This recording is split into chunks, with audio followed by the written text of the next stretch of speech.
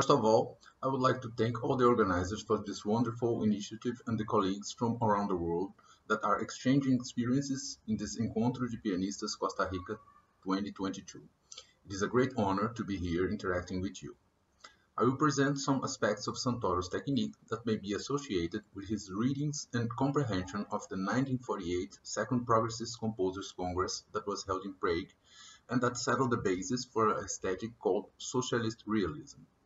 Santoro was the only Brazilian to attend, and that completely changed his view about the socialist approach to music, therefore having dramatic implications to the nationalistic generation of the 40s in Brazil. I will briefly contextualize Santoro in the Brazilian composition panorama, discuss some issues about Marxist dialectics, including the rural-urban struggle perspective very strongly linked to the more extreme revolutionary movements in Brazil context in the 50s and 60s, and show some examples of his techniques in some works for piano in the 50s.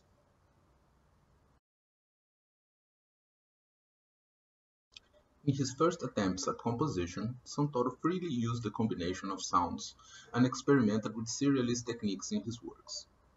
After his studies with Kohlreuter in the 1940s, he embraced Dodecaphonism, even though in an extremely personal way, this being his so-called atonal phase. Already in the decade of 50, influenced by his ideology and the nationalist movement that was still in force with great strength in Brazil, he decided to approach a language closer to folklore, without, however, an explicit use of folk material derived from his researches. The appropriation of the national vernacular was, before this moment, a procedure seldom used by the composer. Initially, he believed that 12-tone techniques introduced in the country by the German musician Hans-Joachim Kohlreuter would represent the new revolutionary ideal on Marxist basis.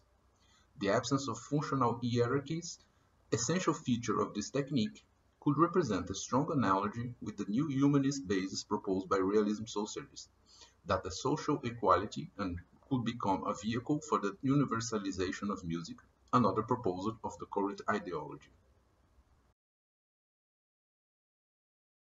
The moment of rupture and aesthetic reorientation, adopting the Stoïanovist premises, took place specifically on his return to Brazil after the Second Congress of Composers of Prague, which voted against the possibility of using atonal music.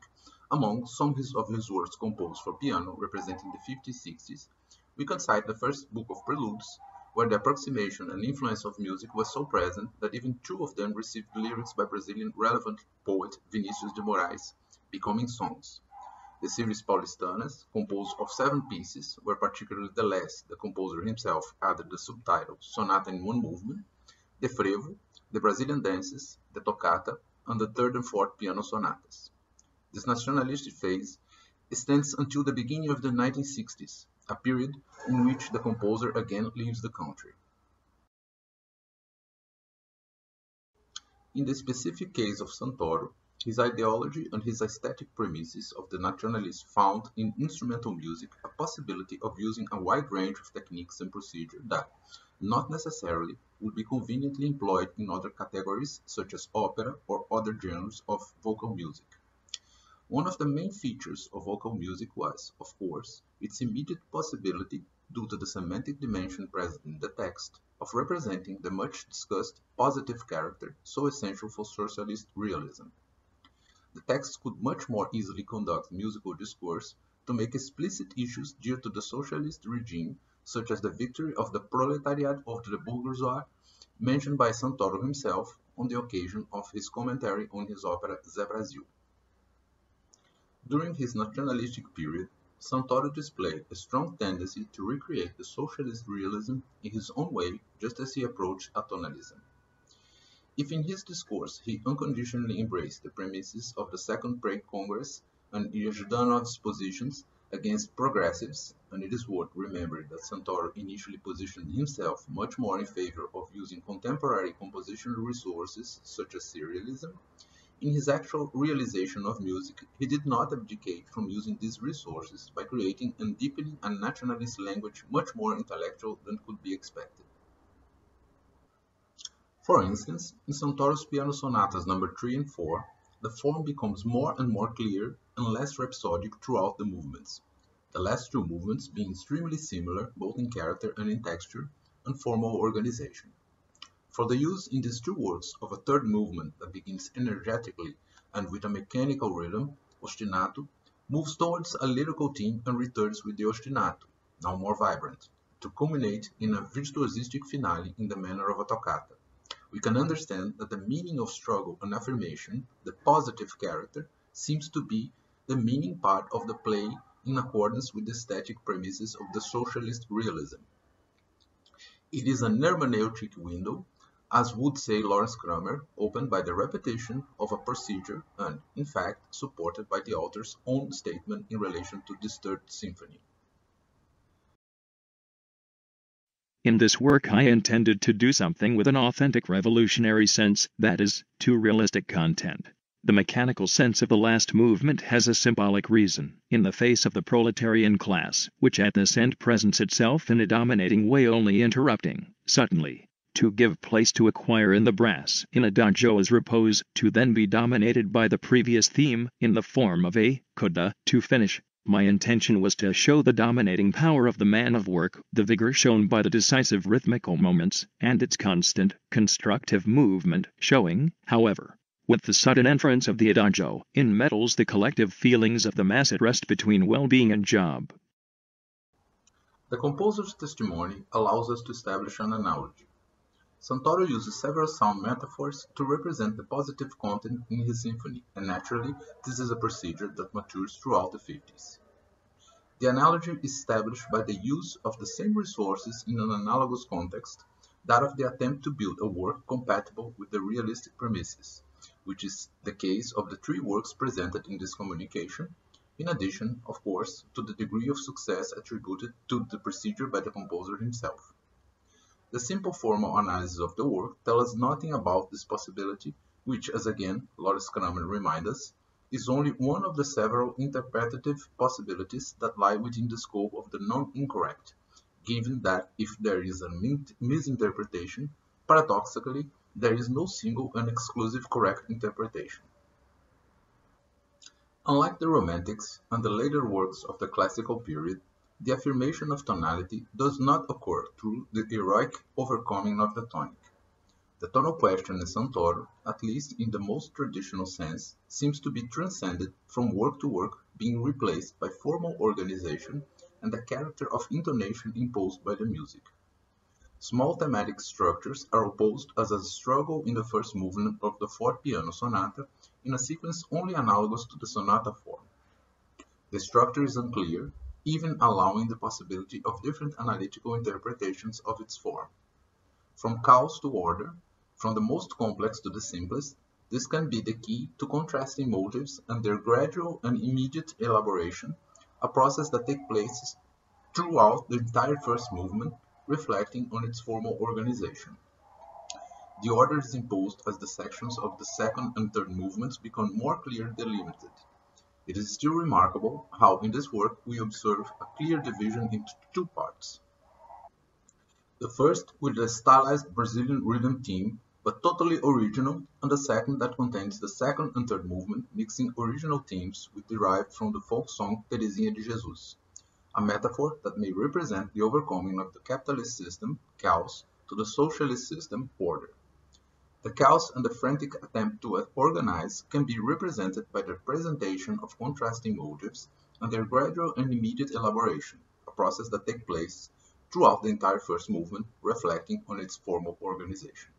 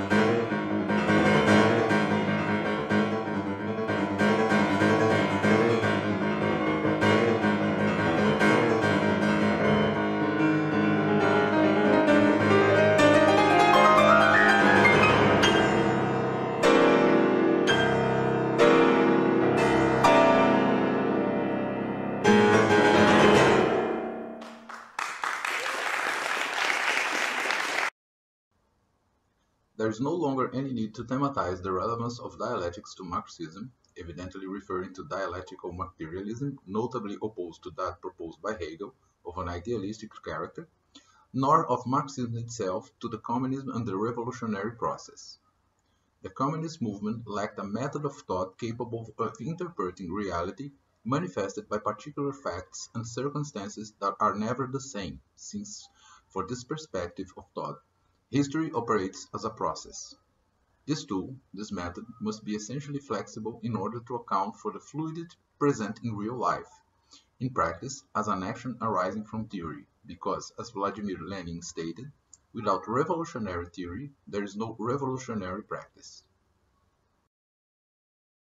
Dialectics is the great fundamental idea according to which the world should not be considered as a complex of finished things, but as a complex of processes, in which things, apparently stable, as well as their intellectual reflections in our brain, the ideas, undergo an uninterrupted change of becoming and decay, in which, finally, despite all the apparent failures and momentary setbacks, a progressive development ends up taking place today.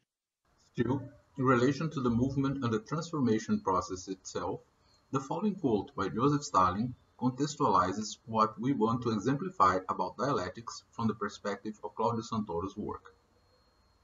The dialectical method considers that no phenomenon of nature can be understood when viewed in isolation, outside the surrounding phenomena, because any phenomenon, no matter in what domain of nature, can be converted into nonsense when considered outside the conditions that surround it, when detached from these conditions. On the contrary, any phenomenon can be understood and explained when considered from the point of view of its indissoluble connection with the phenomena that surround it, when considered as it is, conditioned by the phenomena that surround it. We can identify in the Hegelian dialectic, and also in the Marxist, the three instances of the method: the thesis, the antithesis, and the synthesis. Thesis is understood as the initial statement from which an antithesis emanates, which is the negation of contradiction. Finally, the synthesis emerges due to the confrontation of thesis and antithesis, class struggle, and by itself it becomes the new thesis to be refuted by a new antithesis arising from its negation or contradiction, in a virtually infinite process. For Marx, this end would be the definite suppression of the social classes. However, if a synthesis becomes a new thesis, it would be possible to understand the dialectical method with pure negation and, in a certain way, tautological. Two factors must be considered: one of the reflection of Stalin already mentioned, as the thesis is now under the action of a new environment, being confronted with an antithesis of a different order of its genesis, the original thesis, and another, the logical operation derived from the negation of the negation and expressed mathematically by the positive or negative logical operator. Thus, negation of negation as the affirmation of the affirmation is positive, since negative with negative in the multiplication, in the confrontation, see the operator A versus B, results in positive, while negative with positive, thesis versus antithesis, results in negative. This is the movement necessary for the revolutionary project, present in the negation of the negation itself, which for Thalmayr is something positive. Yet, it is worth mentioning that the dialectical method is not only limited to being the simple confrontation of two opposite things. We must here invoke the concept of aporia, where these opposites are irreconcilable. Aristotle defines aporia as which deals with the equality of contradictory conclusions, being, therefore, inappropriate to generate the necessary movement in the dialectical overcoming. Precisely for this reason, because it is not an arbitrary or random mixture of opposites, dialectics allows movement through the negations of negations. For dialectics, there is nothing definitive, absolute sacred.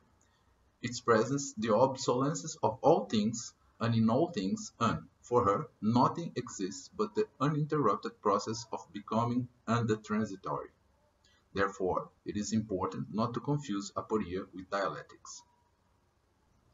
We may then infer, since dialectics presents itself as something much more complex than the mere confrontation of thesis and antithesis, that there are fundamental laws that govern it. This can be stated as reciprocal action, polar unity, or everything relates. dialectical change, negation of negation, or everything changes. Transition from quantity to quality or qualitative change. Interpretation of opposites, contradiction, or struggle of opposites. Still, these laws can be defined by reciprocal action, dialectical change, and transition from quantity to quality. Unlike metaphysics, which conceives the world as a set of static things, dialectics understands it as a set of processes.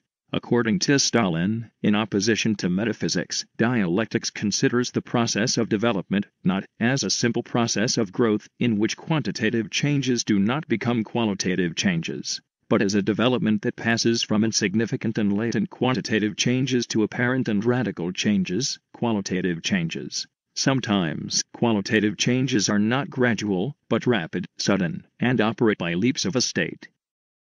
The transition from quantity to quality occurs when, in the confrontation between thesis and antithesis, the qualities of the thesis are radically transformed. When heated, a liquid can, to a certain extent, remain a liquid, but when the temperature reaches its boiling point for those given pressure conditions, it turns into a gas, the synthesis resulting from the action of antithesis on the thesis. Interpenetration of opposites, considering that all reality is movement, and that movement, being universal, assumes quantitative and qualitative forms, necessarily linked to each other, and that transform into each other. The question that arises is, what is the engine of change and, in particular, the transformation of quantity into quality, or from one quality to a new one? Pulitzer, citing Stalin, indicate that, in opposition to metaphysics, dialectics starts from the point of view that the objects and phenomena of nature presuppose internal contradictions, because they all have a negative side and a positive side. A past and a future all have elements that disappear and elements that develop. The struggle of these opposites, the struggle between the old and the new, between what dies and what is born, between what perishes and what evolves, it is the internal content of the development process of the conversion of quantitative changes into qualitative changes. By taking contradiction as the seminal principle of the dialectical movement, we can infer that contradiction is internal, all reality is movement, and there is no movement that is not the consequence of a struggle of opposites, of its internal contradiction, that is, the essence of the considered movement, and not external to it. Example, the plant arises from the seed, and its appearance implies the disappearance of the seed. This happens with all reality. If it changes, it is, because it is, in essence, something different from it. It is internal contradictions that generate the movement and development of things. The contradiction is innovative. It is not enough to verify the internal character of the contradiction. It is also necessary to emphasize that this contradiction is the struggle between the old and the new, between what dies and what is born, between what perishes and what develops. Example, it is in the child, and against him that the teenager grows up. It is in the adolescent, and against him that the adult matures. There is no victory without fight. The dialectician knows that, where a contradiction develops, there is fecundity, there is the presence of the new, the promise of its victory. Unity of opposites. The contradiction contains two terms that are opposed. For this, it must be a unity, the unity of opposites. Examples, there is, in a day, a period of light, and a period of darkness. It can be a 12-hour day, and a 12-hour night. Therefore, day and night are two opposites that exclude each other, which does not prevent them from being equal, and constituting the two parts of the same 24-hour day. On the other hand, in nature there is rest and movement, which are contrary to each other. For the physicist, however, rest is a kind of movement, and, conversely, movement can be considered as a kind of rest. Therefore, there is unity between contraries, presenting them in their indissoluble unity. This unity of opposites, this reciprocal connection of opposites, takes on a particularly important meaning when, at a given moment in the process, the opposites become one another. The unity of opposites is conditioned, temporary, transient, relative. The struggle of opposites, which mutually exclude each other, is absolute, as development and movement are absolute. With the end of the Vargas era in Brazil, the beginning of Juscelino Kubitschek's government in the mid-50s of the 20th century, the country plunged into a cycle of dependent development because of the difficulty of the fragile national bourgeois class to sustain the industrialization process, initiated in a period of autonomous capitalist development. the state starts to assume a greater density and complexity in the face of the new demands of the market and international capital that impose the developmental paradigm as synonymous with industrialization, growth of the domestic market, and a civilizing social project. These issues were openly discussed on a more universal spectrum at the Second Congress of Progressive Composers held in 1948 in Prague, whose only Brazilian musician present, as we have already mentioned, was Claudio Santoro. In any case, certain themes, including those that guided the realization of this Congress, in addition to the definitions of Stalinist policies of education, propaganda, and mainly culture, known as socialist realism, were already a matter of order a few years before the Congress, such as we can see in the following quote from Mikhail Karenin, a leading member of the Politburo in 1945. The workers and peasants of our country are ready to hand everything over to the Soviet power. Let us therefore apply all our energies to enrich and enlighten the workers of our country even more intensely with the ideals of Marxism-Leninism. It is worth noting that the socialist realist project dates from the 1920s, still under the Leninist aegis, therefore prior to Stalinist Zdanovism, when it will have greater influence on music. Education, culture, in short, everything should be at the service of the revolutionary project. Therefore, it is essential to spread the revolutionary message and the teaching of Marxism-Leninism through all available means. Art, as we already know, even through the experiences of the Middle Ages carried out by the Church, was one of the best vehicles for such an endeavor. Questions that, until the present moment, of course updated, are still central to the revolutionary movement, such as the opposition between the countryside and the city, rural versus urban, the revolution coming from the peasants, present even in our recent history, particularly by the Araguaia guerrilla project in Brazil, were evidently thematized, leading the militants to an intense debate on the concept of the national versus international capital and the rural and urban industrialization versus submission to the international capital in the Latin American context, see experience of the Cuban Revolution and Brazil. In 1947, the national leadership of the Brazilian Communist Party published the periodical Problems, which would be the main theoretical organ of the party in those years. Its print run reached 8,000 copies, and in July 1948, the communists from São Paulo launched Fundamentos, a modern culture magazine. They resisted until the mid-50s, when the communist movement broke down. Santoro already published in August 1948 his article Problems of Brazilian Contemporary Music in Face of the Resolutions and Appeal of the Prague Congress of Composers in Fundamentos periodical. From the very name of this article, the proposal of this text can already be perceived, and the magazine was open to the discussion of this theme, being an integral part of its education project. Here is another example of Claudio Santoro's connection with the Brazilian Communist Party section. It is possible to perceive a clear line of concerns of film critics and directors throughout the history of Brazilian cinema, defining what Brazil is. To this extent, the first Brazilian films from the 10th to the 1930s, mainly, reflect the need to differentiate themselves from foreign films, looking for our things, or by copying the language of the foreigner movies, try to translate this in terms of approaching our themes, field equal to Brazilianism. This is how rural features remain hegemonic despite some isolated attempts to portray urban themes. When themes related to the cities are dealt with, the main objective is to exalt their organization and beauty as the index of civility. This is what constitutes the cosmopolitan approach, city equals to civilization. Even though the author refers to the cinema produced in Brazil until the 30s of the 20th century, he himself further on indicates that this position also applies to the two following decades, the second 50s of the 20th century temporal delimitation of our work. With the emergence of the so-called Cinema Novo, the situation does not change immediately, since a precursor film such as The Great Moment in the history of cinema of this period represents a practically isolated initiative.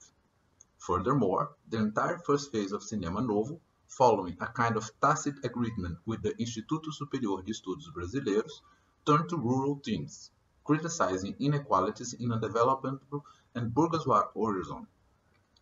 Naturally, the Brazilian artistic class, then deeply engaged in the leftist movement, immediately tried to thematize the issue, materializing it in works of Brazilian cinema and music, as well as other arts and literature. The choice of these themes was not random. In a context of a peripheral capitalist country, the question of the rural and the urban takes on important ideological contours. This can be said since the act of thinking about these themes refers to projects for the construction of nationality, which ultimately can have repercussions on the analysis of Brazilian insertion in the aforementioned capitalist context, whether the commentators are aware of it or not. Therefore, when taking or talking about the representations of rural or urban in Brazilian cinema, these critics interfered in the political ideological struggle in which they were inserted. If on the one hand, in the cinema, the rural theme should be the one that would most genuinely be associated with the supposed Brazilianness, by replicating and faithfully portraying the habits, speeches, and customs, on the other hand, the cosmopolitan aspired to represent Brazil in the perspective of the so-called world, European, civilized, updating the country with the industrialization process and the growth of an internal market only identifiable with the urban area. This gives rise to the construction of the rural-urban opposition as a central theme of the national art of the 1950s, which will be dealt with the music of Claudio Santoro in a more profound way, without the accurate folklore reproduction and without the recurrent use of the appropriation of folk music as foundation of the creative process. On the contrary, Santoro, by understanding more deeply the Soviet proposal, theoretically based on the concept of positive music and Intonazia, aims to transmute the symbolic elements present in the folkloric and urban imaginary through the dialectical thought, through the practical application claimed by Lenin, Stalin, and Kalinin of Marxism. This is the essence, the compositional process to be present in the Paulistanas of 1953, and in particular in the Paulistana No. 1. Within the educational and propaganda project of the revolutionary message that represented Jdanovism, the official cultural doctrine of the Soviet Communist Party, Santoro was forced to create new forms of musical thought and organization in the typically national form, in addition to rhetorical figures, characteristics through a new and particular symbolism. Among them, what we here call the dialectical process of composition, the process described in the composition of the Paulistana No. 1. It was evident that the other arts were to a greater or lesser degree engaged in the revolutionary process, being propagandists of the communist revolution, and that Santoro's dialogue with the other artists provided him with subsides to apply in his craft music. Probably the cinema, for which Santoro wrote several soundtracks, served as a more clear example for him to transpose the urban-rural theme.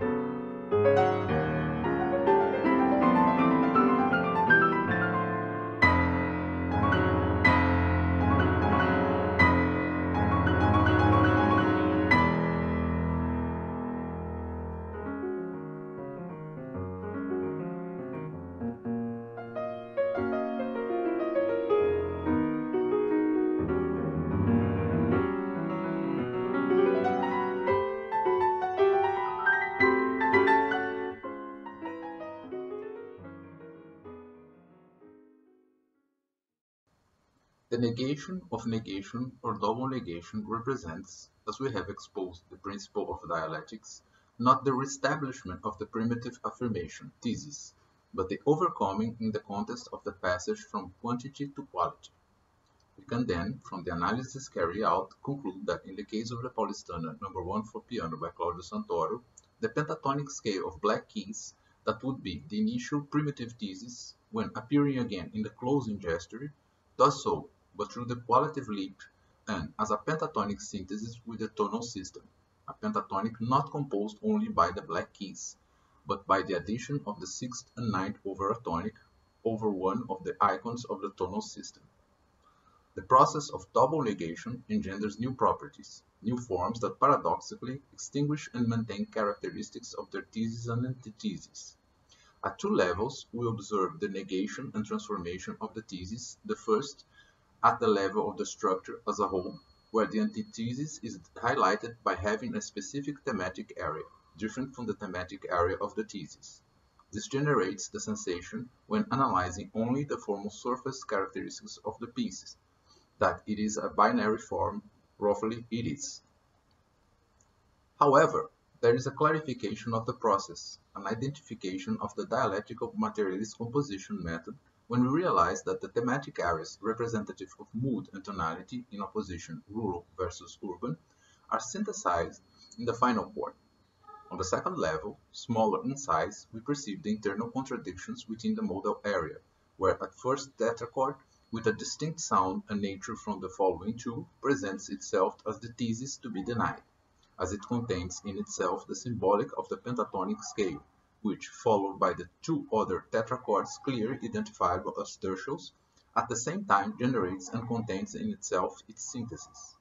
The diatonic collection that most contains the pentatonic thesis formed by the black keys, that of D-flat Ionic, a mode that is established by the reasons already discussed.